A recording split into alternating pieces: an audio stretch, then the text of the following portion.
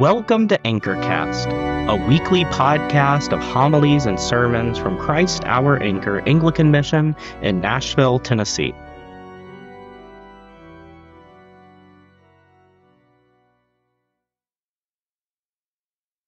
Let us pray. Let the words of my mouth and the meditation of our hearts be acceptable in thy sight, O Lord, our rock and our redeemer. Amen. Amen. So there has been very much said in the last 15 hours or so, for those who have been awake for most of it. We've heard Jesus is Lord, God is in control, trust not in idols, government, money, etc., but only in the Lord. And of course, all of that is true.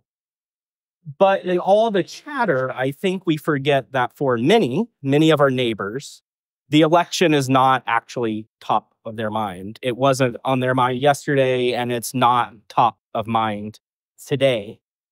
Hunger and fear and homelessness, abuse, unemployment, divorce, illness, children, rent, utilities, parents. These are the things that are on our neighbors' minds. Now, the easy path, of course, is to recognize all of this and turn it into a plea about how people should or should have voted. A reflection on the reality of sin and man's selfishness.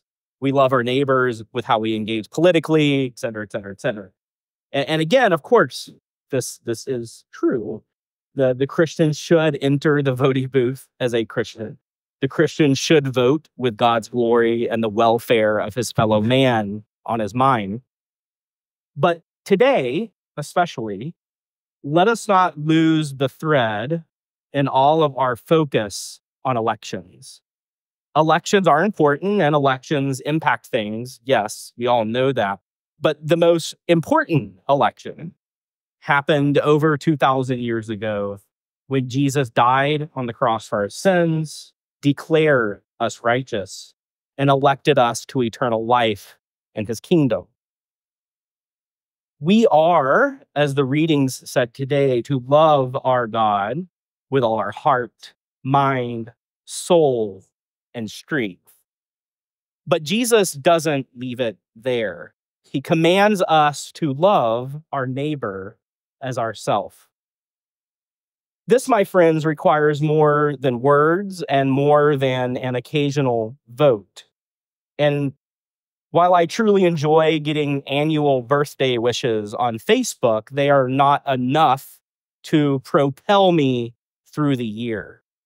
For that, I need family, I need friends, I need church, or repeating myself, to get me through. The need I have is for the love of my neighbors, constant, ever present.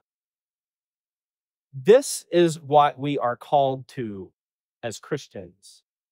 We're not Santa Claus or a politician where all of our energy is focused on a single day or moment of the year. It's not down to a single decision or to a single action. No, the Christian life is about waking up each and every day and deciding to love God and deciding to love our neighbors.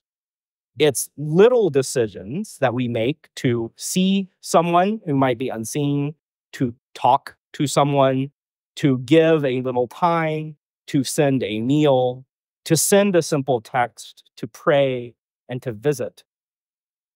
Loving our neighbor doesn't require us to be powerful. It doesn't require us to be rich. And it doesn't even require a specific person to be in the White House or in the governor's mansion.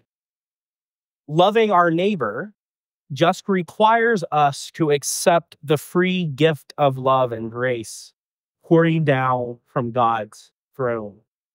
To take that grace and to purposefully allow it to overflow out of our life into the lives of our neighbors.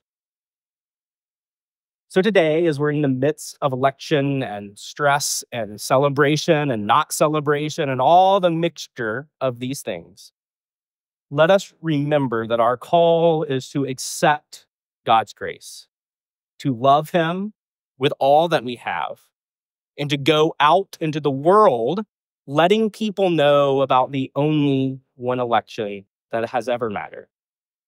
Let them see what it means to love freely and securely in the deepness of Jesus. In the name of God, the Father, the Son, and the Holy Ghost. Amen.